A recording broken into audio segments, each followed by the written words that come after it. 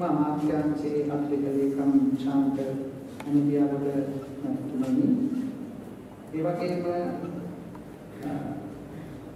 ආචාර්ය විජයවර්ධන මහතුමනි ආවේ මණ්ඩලයේ ඒ වගේම මේ යෝජනයේ කරන සියලුම මහත්මාත්මීන්ගේ අවසරයි විශේෂයෙන්ම දානත්ම ගෞරවයෙන් මම දිවිගන්නවා අපේ අමාත්‍යතුමා උත්සව සභාව සඳහා සැපැමිණි සියලුම සම්භාවනීය අමුදන් පිළිගැනීමෙන් කතා කළ කෘෂිකර්ම අධ්‍යක්ෂ Dr.R.L කේ.ජී. ශ්‍රියාපාල මහතාට ගෞරවනීය ස්තුතිය පුද කර සිටිනවා.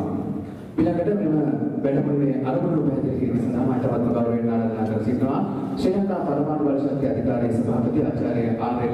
Wijewardena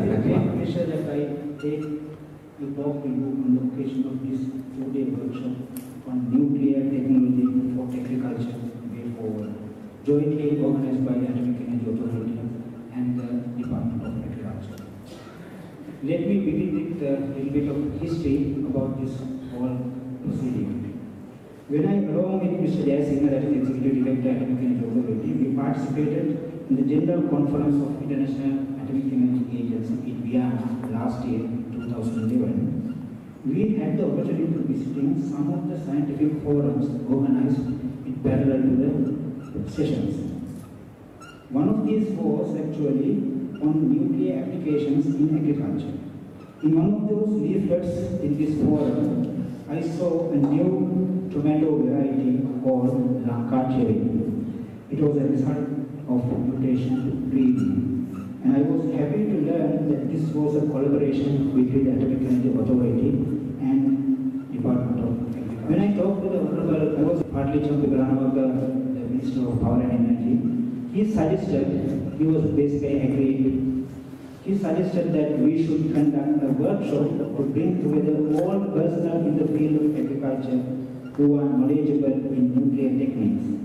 Following up on this suggestion, we together with the Director General of Agriculture set up a steering committee to develop. I firmly mentioned that we have the knowledge and training to start a national center without the help of any foreign experts.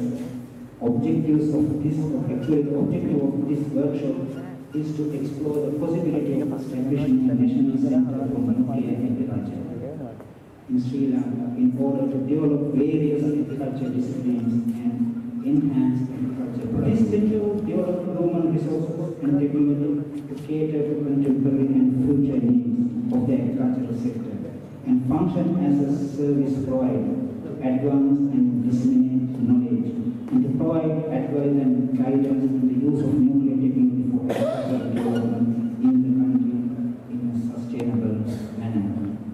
As an outcome of this workshop, we expect to develop a detailed proposal for submission to the government by the Atomic Energy Authority jointly with the Department of Agriculture to establish a national center for nuclear agriculture. I hope all of you will actively contribute to this workshop and make it. පරමාණු බල ශක්තිය ශ්‍රී ලංකාවේ කුෂ්කර්මාන්තය සඳහා යොදා ගැනීමේදී ජාතික ආයතනය ශ්‍රී ලංකාවේ ස්ථාපිත කිරීමේදී වැදගත්කම පිළිබඳව කරුණු දෙපැත්තකට සදාම ගෞරවයෙන් ආරාධනා කර සිටිනවා පරමාණු බල ශක්ති අධිකාරියේ විධායක අධ්‍යක්ෂ J.M.A.C. Jayasinghe. Presentation of this workshop is to introduce the vision of Atomic Energy Authority regarding the establishment of National Center for Nuclear Agriculture. Now the question that has been in circulation in the minds of Atomic Energy Authority is something we would like to address to this audience. Whether Sri Lanka needs new varieties of seed and plant material with desirable characteristics, continuing breeding program. Desirable traits are identified as high yielding, drought tolerant, soil tolerant, disease resistant, etc. So the traits are more than this. The second question we would like to bring